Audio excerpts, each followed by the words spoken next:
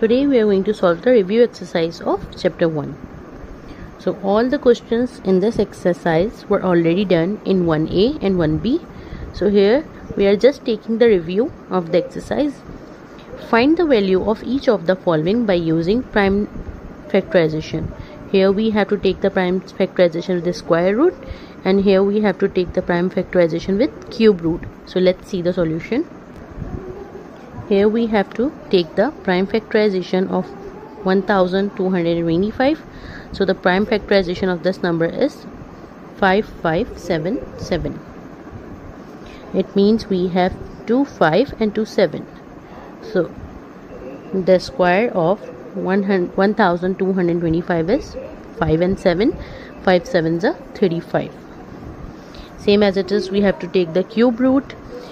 To take the cube root, first we are going to make the factors. Here we have make the prime factors.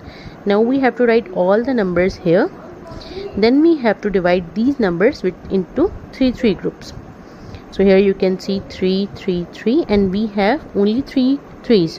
So it means we have to take 1 3 in each group. So here I have made the group. We have total 1 2 3 groups. So it means that we have to take single number from each group. So the answer is 24. Question number 2 is estimate the value of each of the following. Here we have to take the estimate with the square and with the cube. We have already done all these questions previously in the exercise 1A and 1B. Now we are just doing the review. So I am just showing you the solutions because we have already explained these exercises. Here you can see, to find the estimate, first we are going to make the pairs, make the square.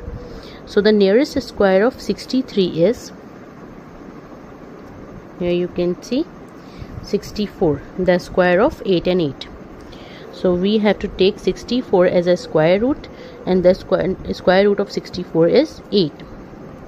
Same as it is, we have to take the cube root of 345. So we are going to make the cube from these numbers. In square we multiply 2 times, in cube we multiply the numbers 3 times. If we multiply 5 3 times, the answer is 125. If we multiply 6 3 times, the answer is 216. If we multiply 7 3 times, the answer is 347. 343 is nearest to 345. It means we can take 343 as a cube. So the cube root of 343 is 7. It means when we multiply 7 3 times, the answer is 343. Question number 3 is determine whether each of the following is a prime number or a composite number. So here we have the solution: 753, 757. The last digit is odd, but the sum of 753 is 15, which is divisible by 3. It means that it is a composite number. The last digit of 757 is odd, but the sum is 19, which is not divisible by 3, 0 or 5. So it means it is a prime number. Question number 4 is the number 840 and 8316 written as a product. Here are the prime factorization. Find the greatest whole number, it means HCF, and find the smallest whole number, it means LCM. So here first we are going to write the factorization of both the numbers. Then we have to take common from the numbers.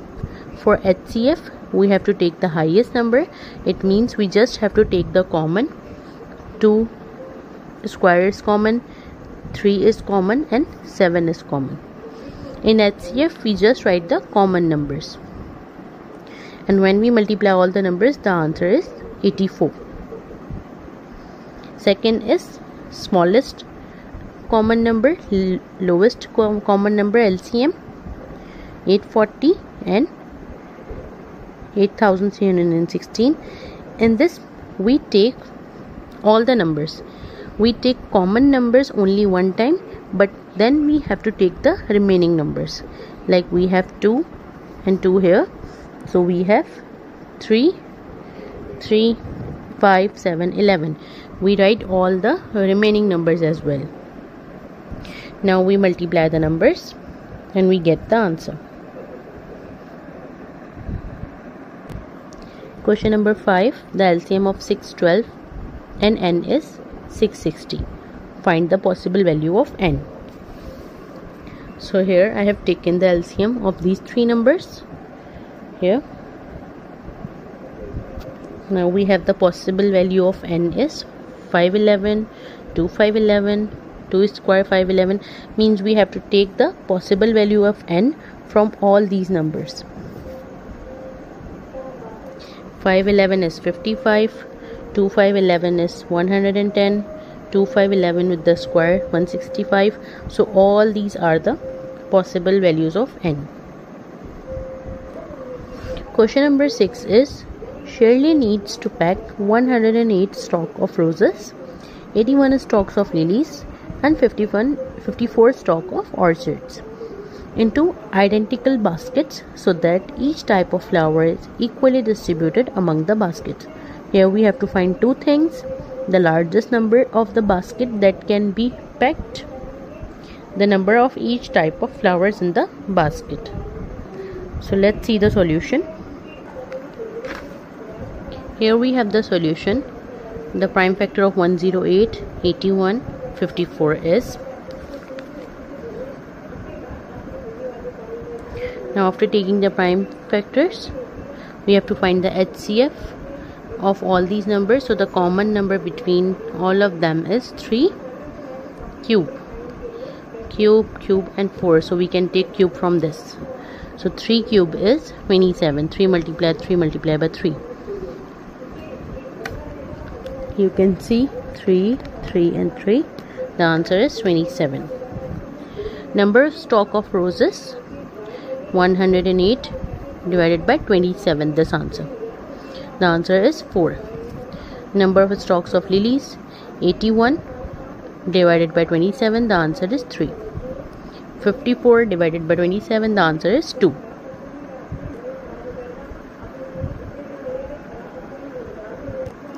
Question number 7 is at 5:45 p.m. Lexin, Carol and Devi are at the starting point of 1 kilometer circular path. Lexin takes 18 minutes to walk 1 round. Carol needs 360 seconds to run 1 round. Devi cycles 2 rounds in 4 minutes.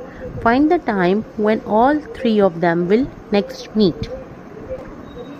So here time taken for Carol to run 1 round. 1 round is 360 seconds. 360 seconds means 6 minutes because 1 minute of 60 seconds. So it means 360 divided by 60 is 6 minutes. Time taken for Devi to cycle 1 round, 4 minutes divided by 2. 18. The factors of 18, 6 and 2. 18 is 2, 3, 3, 2, 3 and 6. So the LCM, least common number,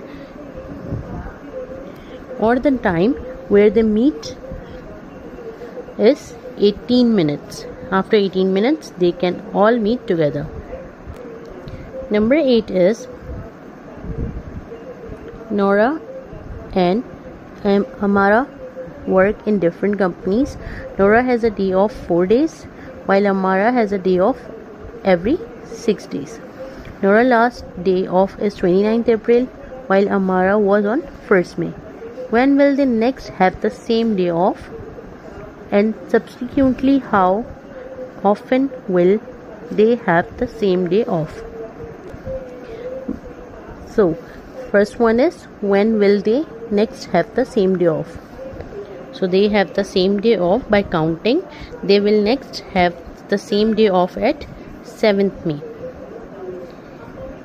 Now to find how often will they have the same day off.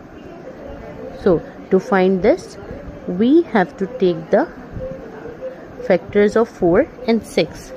So the factors of 4 and 6 is 2 2s are 4, 4 3s are 12 after every 12 days. So this is the complete explanation of your revision 1.